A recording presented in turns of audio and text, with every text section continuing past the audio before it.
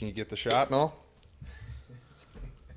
All right, Steve. I'll buy you the next.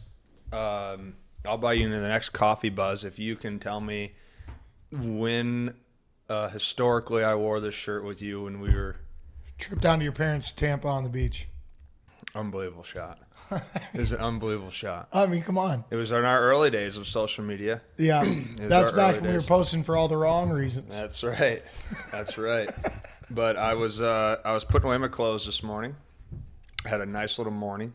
Although the sun hasn't been out, I was talking about it. Yeah. I made a strong prediction a couple days ago that spring is here, and I'm sticking by it. Well, you have to. So I'm freezing. I am a cold human right now. That should be your bit. Only wear like Hawaiian shirts and stuff around for the next month. For the next month. Yeah. Just straight Hawaiian. I'm going to you guys know I don't wear shoes really in the summer ever. I'm gonna go no shoe in the snow. I'll do it with you too because I don't have any dress clothes. Yeah. Like zero. Like I'm talking about I have MASH clothes. I have T-shirts from tournaments I used to play in. Yep. And then I got about 3 Hawaiian shirts. And we were going to Rufus the other day. Yeah. I came out with my Tommy Bahama shirt on. And I got sent right back upstairs. No way. Oh, yeah. You ain't So wearing that. you were going to go upstairs. like that? You were going to go with that on? Oh, yeah. Kelsey sent me right back upstairs. Said, nope. I said, that's fair. I knew it was coming when I walked downstairs with it on. That's funny. That is funny. Mario, was that Outlet Mall? Your mic doesn't work. It's on. It's not sounding like it's on. Did it sound like it was on? You know, for a tech guy to confidently say it's on when we have headphones on, that seems interesting, doesn't This it, Marty? guy's got the biggest bit going on. He's a tech guy I've ever met, Yeah. ever seen. Unbelievable. He Ever keeps showing seen. up, and then you go, hey, the mic's off. And he goes, no, it's fine. The tech guy. All right, now run back over there and try to say hello. Scurry over there. Come on, Otter. Is he still in good? Better? Oh, much better. Yeah, there you go. There you Better. Are you still good energy today? Good energy. Sun's down. Fighting I'm through trying the to. cloudy, Yeah, cloudy weather. I'm telling you, it is. Do you have fish oil here, by the way? I need some fish oil after this. are. Yeah, whatever you need. I appreciate that. Let's let it rip, Noel. All right, this one's from Danny Phyle. Oh, we're still doing this. We got a couple more. We got a couple We more. got a couple Let's more. keep them coming in. Guys, we might have a shot at this. Come on, keep them coming in. I had a dream last night that we had a really well-known podcast. That'd be tight. Yeah. Well, we're still getting questions. Start. It's a start. Hey, welcome to spring. Go ahead, Danny Phyle. Is there a difference between feeling and emotion? Is there a difference between feeling and emotion? Jeez, that's a deep one. Well- I mean, I'm feeling you right now. Well, I think it has to be. I mean, I think it sucks to answer without him here because we can't see it from the way that he asked it. You know. Here's how I interpret it, and I'll go off what you were just saying about Nolan. I can feel Nolan's energy, but the emotions that gives me are 2 separate things. My emotions comes from the feeling that somebody gives me. Does that make sense? So if you come in and you're coming in hot, what's up, Steve? Hey, I go, oh well, hey, Mart, and now my emotion is happy. Your emotion or your feeling? My feeling was, well, okay, I feel your energy, and now my emotion is to be happy based on the feeling that I got off of you. That's how I separate the words feeling and emotions. The emotion is the choice that you have to the feeling that you've been given. Mm-hmm. Yeah, I look at it as, I actually just wrote about this the other day, about coming in and feeling energy, how you feel people's energy, and that was basically the reason why I wrote about it or talked about it was about how before we could speak, it was all off of energy. So we had to navigate the Neanderthals, if you will. They had to hunt together off of pure feeling of energy. So could I trust your energy enough to go into a hunt with you or build a shelter with you? And so, yeah, so there was no communication. So we couldn't sit there and really dive through it. We couldn't necessarily manipulate people through words, those sort of things. It was all off feel, which is why I think that that's still very relevant today because it's just innate. It's in our body and our system to feel people's energy. So you feel that when you come into the room. Oh, yeah. Right? Like I felt a little low coming in today. Yep. I think we all kind of felt it, but we shared some good jokes, get us going. I had a brownie midday. I'm just going to fill that into some sugar. just some immediate sugar. You'll get a great workout in later. That's what I was thinking. How you look at That's it. exactly how I was looking at it. Yeah. So I would look at it as emotion would be first, feeling would be second, and an emotion would be a byproduct of thinking. So you would have, this is how I always kind of think of it as I'm thinking through my head as I'm thinking about this. The beauty is you can't be wrong. Yeah, so answer. I think about it as if you have a thought that happens right away, right, and you're not aware of it, or you are aware of it. Let's say you're not aware of it, so you have a thought that's a negative, and then over the course of a day, you maybe gathered that right away in the morning, and that turned into a negative emotion. So now you have a bad attitude, which would be a feeling, and now I would be able to see that on your body. So I'd be able to start feeling your emotions, and I would kind of put it in that category, or not category, that step process. And that's what I essentially would a mood would be. So over the course of a few days, you're in a mood, and then I think we've talked about this on the podcast back in the day, but that would be like the negative of if you have a mood for too long, it's going to turn into a personality, and then all of a sudden you're just an asshole with shitty emotions and bad feelings. Yeah. I mean, what I would say is within those feelings or emotions, however you define it, something that's worked out well for me is just addressing them out loud. Yeah, I'm serious. So Some you're people trying to aren't cut it. comfortable You're doing trying that. to cut it I'll right go, away. yeah. So it doesn't turn into a mood or 100%. a trait. I do it with everyone all the time. I'll go, I suck today. I'm basically asking for help, right? Because I'm going, I recognize this. I don't want to feel this way anymore. Let's get out of this together. We're in the maze. You got to deal with me. I'm going to be around you. Help me get out of here. That's been a really helpful tool. Help. Yeah, or just telling people, sometimes like, you suck right now. Stop it. Yeah. I was looking at Mart when I said that, so he gave me a little eye shudder. geez. But I can look at Nolan too. I've been around. Nolan, around the you're block. great. I've been around the block. Thanks, Stevie. I thought that was good. Good question, Danny. You're a great kid. You're a thinker. Keep it up. Go Augies. Yep. So another one from Chad Nightingale. Oh, sure. Can you control vulnerability? Trouble with that one. Can you control being vulnerable? A lot of big words here. Maybe you should for the boys. Maybe you should read through them a few times before you get going. Practice in front of the mirror, Noel. You can because being vulnerable to something can be a choice, right? It's like anything. It's like a skill that you can learn to have over time. I think people get really difficult at being vulnerable to stuff because they see it as weakness, right? Well, if I'm vulnerable, if I say I'm really bad, or if I say that hurt my feelings or whatever it is, or saying, hey, I need help on this. That's usually the one that people aren't willing to do, right? They don't want to admit that they need help. So I think that once you can understand that you as an individual need help. Everyone does. It don't matter who you are. You need help. So let's get rid of that narrative of, oh, I don't need any help. Yes, you do. Work on the skill of asking for help. And when I started doing that, I know that changed for me when I was about 25 years old. It kind of changed my life, honestly. I stopped looking at everything as a competition. Yeah. So I was trying to turn yours on. I turned mine up a little bit there. So in short, how would you define what you just said to that question, like simplified? Ask it one more time. I'll say it in less than 10 words. Can you control being vulnerable? Yes, you can. How'd I do there, Mark?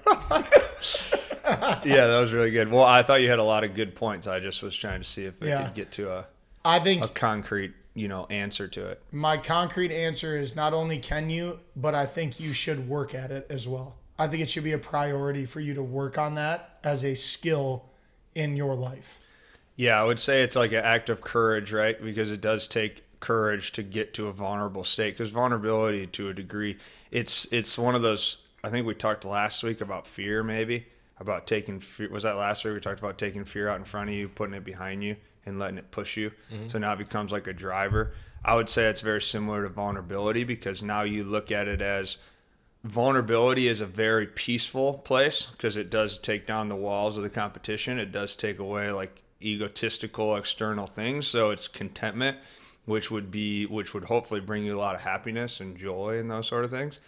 But at the same time, it's still extremely difficult. So you have to have courage to even put yourself in a position to be vulnerable, to reach the outcome of that, which would be, the contentment, which is just similar to like the fear analogy, right? Is, well, fear is a good thing. It teaches us a lot and it puts a lot of things in front of us. But then if it lives out in front of you, then it paralyzes your life. Like same thing with vulnerability. Vulnerability is a good thing, but then at the same time, you know, it could be a bad thing, just like fear or whatever. So it's, you know, is vulnerability too far out of reach? Are you too afraid of it? Are you not sure what it'd be like? So then you run the puppet show all the time. You try to put up these walls and those sort of things. And you know, always, if you practice it, just slowly practice it. It doesn't have to happen today. It doesn't have to be some aha moment. Just slowly put yourself in positions minimally that expose you to vulnerability. And then over time, you'll build up some equity. I would put this in the courage bucket, if you will. You'll build up some equity there to make more vulnerable moves and decisions as you move forward. Bam. Bam. All right. Can you have courage without fear? Kind of piggybacking off what you just said. Wow, did that just... That was completely the third question. That is wild. That's wild. I guess I'll go first then, I suppose. Yeah, why don't you just keep going? Yeah, so can you have courage without fear? Yeah. That's a good question. I initially, no. I think that everything works off everything. So just like everything, right? So if you eat bad, you think bad. If you think bad, you move bad. If you move bad, you sleep bad. You know, like all that could go back the other way. If you sleep bad, you think bad. If you sleep bad, you eat bad. All these sort of things. So everything is everything. So same thing with these powerful words, right? Like courage, fear, vulnerability, all these sort of things. I think they all kind of work together. They're all just your teachers, right? So it's fear is, no matter what, it's inevitable. It's a part of the system. Like we're built to have fear, you know, but now fear, this is where we talk all the time about how your system was built off of fear. So we used to have to fear a lion like eating us. So that was put into our system. That's like your sympathetic nervous system. That's an autonomic thing. So that's like aggressively in you, right? That's not something that's, it's just happening. So there's a fear that no matter what is taking place, right? And that was put in place so that automatically, when I saw the lion, I'd freeze and then I'd run. Right. And then now there is no like lion. Right. I mean, it's kind of weird how we flip flopped it. We put the lion in the cage. Right. Because we're just the smartest things on the planet. But that part of our system hasn't left. We still have a sympathetic nervous system. So if I see a comparison, or I get scouted wrongly, or I get told I failed that test, or I have a test coming up, or I don't know what college I'm going to go to, that part of your nervous system gets messed with. So you have those same sensations that we had back in the day. So now it would be how you perceive things, which is courage.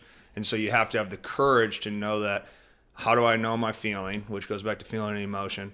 How do I know my feeling? How do I handle that feeling? How do I courageously move past it and then make a smart decision? Because sometimes you'll make a stupid decision, and that's not courage. That's just stupidity, right? Yeah, I mean, I think how you define word, like we just use a lot of words on here. You know what I mean? It's just like, yeah, they're just teachers. They're just like words or yeah. things. So for me, like, I'm sitting here and my initial thought is the same as yours, right? Okay, you have to be fearful to be courageous, but then I start just inserting a new word instead of fear, right? So like nervous. I can be nervous and get over that nervousness and be courageous. So I think it's just anything that challenges you is a courageous act to you, right? And then as individuals, if we want to have a good relationship with somebody, we need to understand what a courageous act is to them. Mm. You know, some people do crazy things that aren't necessarily courageous because it's not within them to be nervous or feel thrill about that thing. They might enjoy it. It might be something that they enjoy doing. So for us, it's understanding what are each individual person's battle and then celebrating when they are courageous against that battle. Because everyone's battle is different, right? Heck, I've had some. I had a battle with hair loss. That was a tough one on me, wasn't it, Marty? Oh, I had to work through that one for a while. It was about to be tough on me. That's yeah, you're coming up the barrel here soon. Oh, no, I'm right? good. But hey, well, I don't know, folks. But hey, I took that razor out, shaved my head. That was a courageous act to me. Okay. Now, maybe for somebody else, another courageous act was doing the high ropes course in Ohio. I was paralyzed with fear of that. And I did it. So that's a courageous act. So to me, it's each individual needs to identify what makes them nervous, what makes them fearful, what makes them anxious, what makes them uncomfortable in general, and then go attack that. And whatever that is courageous for you to attack that. Yeah. Nicely put. And bald is beautiful. Yeah. No, I'll get to the next question. He's worried about, he's fearful about it, folks. I'm fine. What? I'm doing just fine. What's something you do by yourself that you would stop doing if people knew every time you did it? Did you hear it? You say it again. I mean, I could go for a while on this one. What's something you do by yourself that you would stop doing if people knew every time you did it? Dude, you know what's a tough one on me is I have thought dead serious probably over 100 times in my life that I've been on the Truman Show. I have legitimately that checked freaks me out sometimes. a coffee maker for a camera before. And I think all the time I have been in my car and a song comes on. And at first I'll start singing it because I like to sing in the car. And I will have 2 seconds of fear and go, I might be on the Truman Show. And then I put on a show in the car by myself, singing songs thinking that I am on the Truman Show. Then you flip it. Then I flip it. I'm like, well, you're performing now. Let's go. That's a tough one on me. I'm glad I admitted that one out loud. Yeah, I've had the Truman Show thought, but I guess it hasn't been like that. I've thought this is kind of a way super negative. I don't really know if this answers the question, but I've had moments where I feel like it is the Truman Show, and then it trips me out, and then I will imagine like sometimes you have to leave the matrix of the social media. That sometimes is pretty trippy.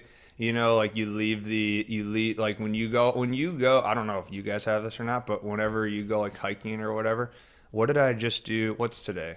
Oh, today is Friday, of course. What did I just went hiking somewhere the other day, like a Tuesday or something. I can't remember what it was. I think it was Tuesday. I went hiking, and this happens to me every time. I don't think this answers the question, but I put my phone away and I went for a hike, and then I kind of took my shots, right? Because I was trying to do the whole like teaching about nature and sunset stuff. And then I left, I put my phone away, and for like 30 minutes, I felt I was like leaving the matrix. Like I was leaving the social media game because I wasn't with my phone, and I just kept getting deeper into the woods. And then I get past that and I can enjoy it. Sometimes it takes me like a day when I go on a trip and go hiking or something, or I just completely leave whatever the world of connection is now. I don't know if that answers that. Does that answer that? No, it didn't. And kicking ice cubes under the fridge, 50-50 shot that I pick up an ice cube, boom, kick that thing right underneath there. Yeah, so that's what we're going That's towards. I was embarrassing. thinking it was embarrassing, like how I will get like freaked out on my own for a bit. No, like pretend you actually are on camera. Like for me, So we're going with the Truman Show. Yeah, like I kick an ice cube under the fridge 50% of the time. I mean, I ain't bending down to pick that up. Okay, I would say then I'm gonna get in trouble from a lot of people here. Oh, yeah. I'll wear it. I'll wear it. Let it out. I really do. Like there's times where I like talking to people and I put on the show. I do the whole bit, and I'm very active. I'm very what's it called, extroverted, communicating and those sort of things. And then there's a lot of times where I just see the phone. I think if people could see how many times I see my phone and go, nope. Oh, yeah. That's bad. I talk to myself in the mirror a lot. Wouldn't stop that. Maybe it would change the words a little bit. I'd change the words a little bit. Talk to myself in the mirror. That's a pretty good one. I kick stuff underneath the counters a lot. Food, little crumbs. What about just straight up within the phone stuff, just lying to people? This was a Curb Your Enthusiasm bit the other day. I never got the text. Yeah. That was on the show the other day. Yeah. I never got the text. Sorry, guys, if I did that to you. Sometimes I screw that one up too. Sometimes we really don't see the text though. Sometimes we don't. Sometimes we open it up. Maybe we're in a busy place and forget that's real. That one happens a lot. That one happens where you know you can't respond at the time. You're like, oh, I'll just respond later today, and then you forget like 4 weeks. Me working on the pool in the backyard by myself, and some of the things I say out loud. So you're a big talker. You're an active talker. Oh yeah. So people shouldn't hear what you're saying when you're on your own. No, no, not at all. I'm trying to think of all these little things that I do. Oh, going back for like another, like if I'm actively bringing in all those desserts into MASH, because if those stay here, I will eat 7 of those tonight. Are those cookies still at MASH? Yeah, I think so. I got 3 more things of brownies over there I'm bringing in. Oh, man. Oh, yeah. I'll put them in the fridge. Too. Let's go. I love them. Yeah, I don't know. I'm drawing a blank. I think I'm blanked out. Was that all our questions? That was 4. Can we also answer things that we wish people could see us do, but it was authentic? You know what I mean? Yeah. I'm not embarrassed. I sing and dance a lot on my own. I think it's super important that people do that. I hope that people listening to this do this more often. You're by yourself. You're in the kitchen. You have to cook something and you don't want to do it. Bump some tunes. See what happens. Dance around a little bit. No shame. And if you do it, text me about it. I don't know Let me why. know how it went. I don't know why. Maybe it's because I don't have the fish oils in me the last couple of days. But I'm not thinking of anything.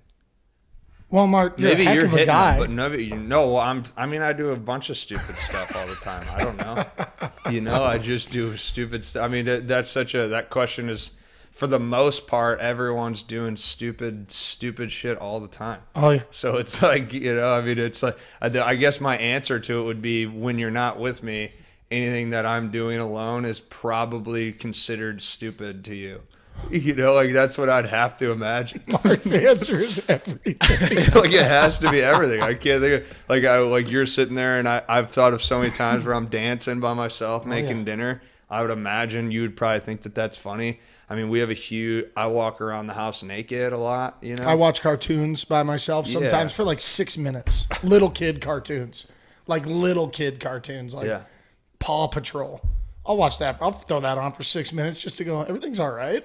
One time I practiced. Okay. One time I practiced an entire speech in a mirror, and it had to be a half hour. And I had 3 segments to the speech, and one time I didn't get through the first segment of the speech. I tried it 3 times, and I talked about the first segment. Every time I looked at the clock, I'd think to myself, like 5-10 minutes. It had been 35 minutes that I hadn't got past the first segment, and I'd just been talking on one thing, and I would swear at myself, Like, that would have been pretty funny to watch. You probably would have made fun of me. When I watch HGTV, I take mental notes as if I'm studying for my future home. I do that too. All the time. I do that too. I watch beams. Oh, yep, that's good. Good move. I watch documentaries all the time and go, I would do it better than that. I would do this one better. Which the number one there? That's how we'll end it. Number one documentary that you've watched that you went, not tough at all. I could do that easy, and you thought that for real. Oh wow. And please don't say Free Solo. No, that was well. I was thinking to myself, do I have a joke and say Free Solo? I just watched that again the other day, jaw dropping. And then there's another one that puts in perspective of he goes with nothing on him. Did you guys see the other one? There's another really good documentary of a climber, but he's tied in the whole time. Caldway, I think his name was. Did you guys watch the West Side Barbell documentary of Louis? Yes, I did. That's pretty. What did you think about that? I mean, I think it's wild. It's wild. I mean, it's wild. Anyone who wants to watch something and actually buy it, do it, and be amazed, think about you going to the gym and working out, and then picture how old these guys are and what they're doing. It's absolutely insane. Yeah, so even our strength coaches were amazed by that. That's when I knew I had to watch it. So I want to have a documentary like that one, but I don't want to be like them. I would just want to have a documentary. I think that a documentary would be like that. Like, you would watch how we formulate things, how we think about performance, how we think about human behavior, thinking, physical. I think that if we were documenting our days like that, or if we told a story, I think that we'd have a sick story like that. Final question. If you were to be able, and maybe one day, hopefully one day, somebody does it out of pure it's that interesting. But right now, how much would you be willing to pay someone to have your own documentary made of you and like your journey, and you have guest speakers, the whole bit, the whole thing? How much of a loan would you be willing to take? Like Along Came Polly? No, like You seen that movie with the guy at Along Came Polly who Remember he has has Kevin fake Hart's like e-show? first movie. Oh yeah, Does a yeah. fake e-show. No, that's my dream. My dream is to have a documentary. That's what I ultimately want. How much would you pay right now if somebody could do it right now? And I get to eat and sleep and stuff. I would pay everything I have. You get to eat and sleep. Like I'm saying, if I could just do that, and on the back end of it, hope that it was sell, I would just do that. No, just for pure enjoyment. Oh, for just for pure, buddies? yeah, just for you can watch it. I don't. I wouldn't care. Really? I wouldn't do it. Yeah, no, I wouldn't do it if I was just watching it. Well, your buddies can watch it. I'm living it. Well, all my buddies would just think they'd do it with me anyways. $2,500 for me. 20. If anyone's willing to do it. Yeah, 20. I'll do it for $25 then. There you go. There you go. Deal. Cheers. Cheers. Stop kicking the ice cubes under the sink. Yeah, cheers.